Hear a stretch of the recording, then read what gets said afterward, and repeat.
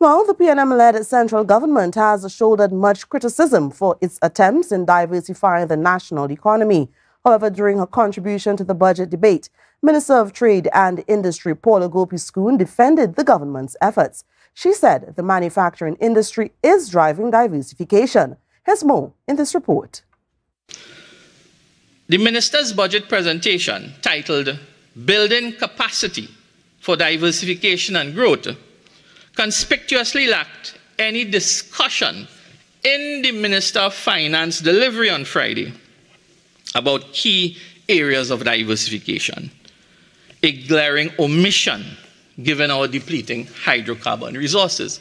Opposition MPs, including Ross and Parry, relentlessly criticized the central government for what they perceive as inadequate efforts in diversifying the economy. However, Minister of Trade and Industry Paula Gopee-Scoon rejected these allocations.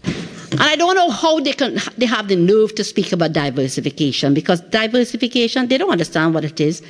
That is about increased revenue. That's about increased exports. That's about increased export. And we see that in the non-energy sector. We have demonstrated that this is a diversified sector that is continuing to perform.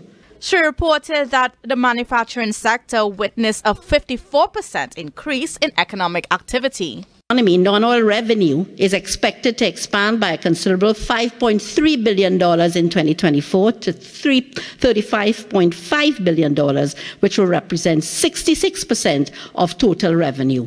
And that is diversification. The trade minister highlighted iron and steel, food and beverage, and textiles as the most successful sectors within manufacturing. She also dismissed claims that foreign exchange was exclusively allocated to large companies, noting that 158 small and medium-sized companies received over $839 million from the Exim Bank. Meanwhile, opposition MP Parry criticized the government for neglecting other diversification avenues. The tourism sector in particular, it remains stymied by international travel warnings due to crime.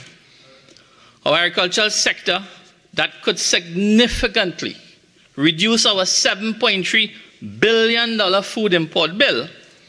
And Madam Speaker, if you juxtapose that to the $5.1 billion projected budget deficit, the government has been equally inert, reversing previous gains. He urged the government to adopt a more comprehensive approach in their plans to enhance food security in Trinidad and Tobago.